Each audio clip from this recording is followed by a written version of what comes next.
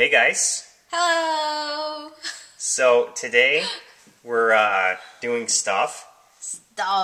I've been experimenting with using a timer to send clock pulses to other IC chips. Okay, and what normally does that? Well, it depends on what you're doing, but in my case I would normally be using a propeller to be firing off clock signals. So that's something you program, then? Normally I would, yeah. Oh, okay. Alright. But I wanted to go old school today, and I used a 555 timer here, which is just oscillating and sending out a pulse every so often. And it's running through an LED here to the clock pin on this digital potentiometer. Okay. Now, we've talked about the Digipot before. It's pretty simple.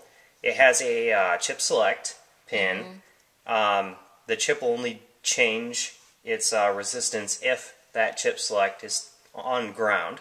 In this case, it's just permanently tied to ground. And when it receives a clock high, it checks its UD pin, up or down, and if it's, high, the resistance changes towards one side, and if it's low, it changes towards the other side. Okay. So if you're hooked onto like the wiper of the digital potentiometer in pin A, and you do a high, it's going to either get more resistive or less resistive. I forget the direction off the top of my head. But if you were to hook to the B side, it would be opposite. I see. So, it's very easy to switch it to the direction that you want. Now, in this particular instance here, the resistance between the wiper and side B of the potentiometer are over here, and they're controlling the oscillation frequency of another 555.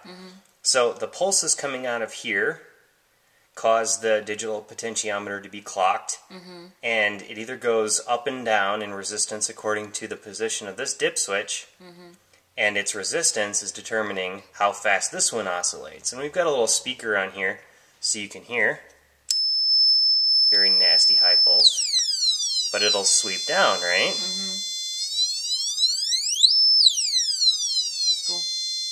And we're going to give you a view of this on the scope.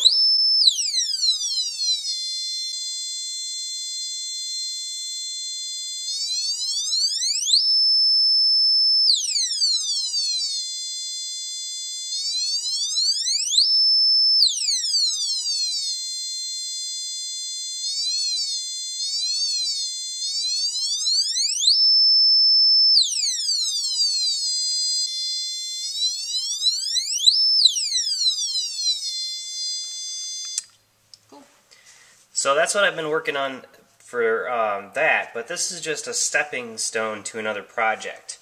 Instead of having this control a 555 timer over here, I want it to control a low-pass filter in an RC circuit.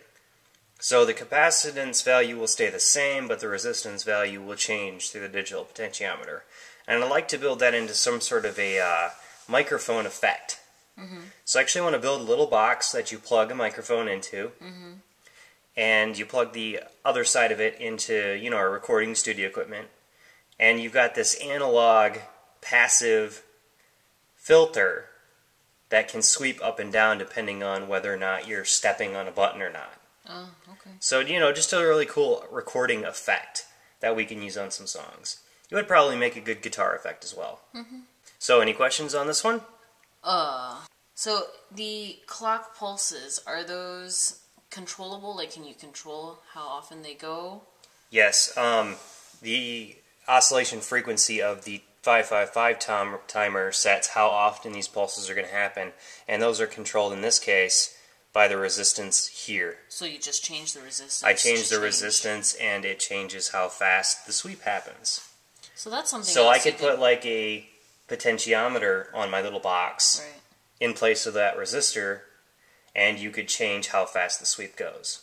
Yeah, I think that would be a good idea, actually. Yeah, really fun.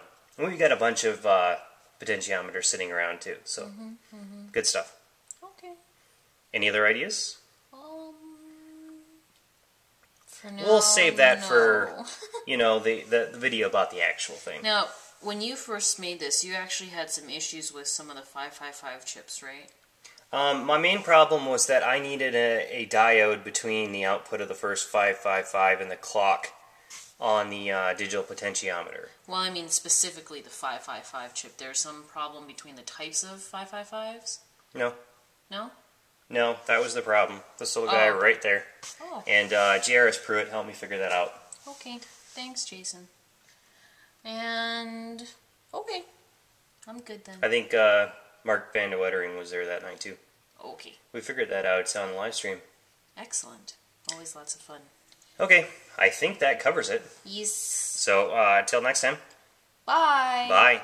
We post videos all the time, so don't forget to subscribe. And follow us on Twitter at TYMKRS.